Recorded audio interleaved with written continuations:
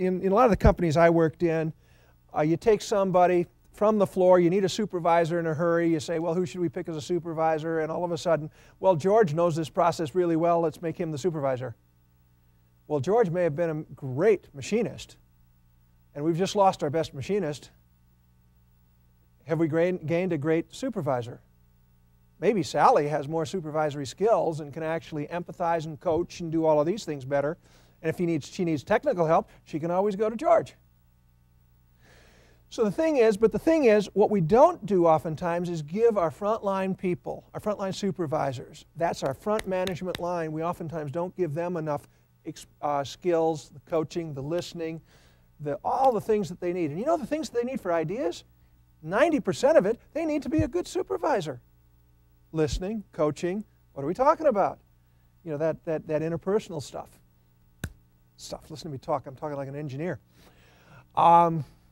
Job description, make it a clear part of their responsibility.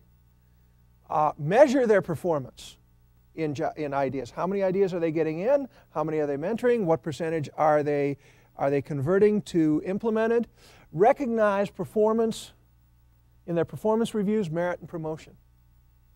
Pretty straightforward stuff. This slips into your normal system, but it has to be there explicitly. It's not a lot of rocket science here. Guerrilla tactic. Here's one of those guerrilla tactics that we use at the end of the book. A simple one, if you don't have anything else in your system that really works, is publicize results. Take the bulletin board, take the different departments, the different supervisors, and just print out their results and put them on the board.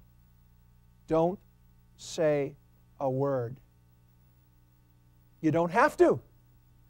The results speak volumes. And what happens is everyone goes by, reads that. You bet they know.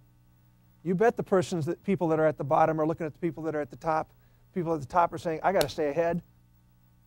I mean, something as simple as that.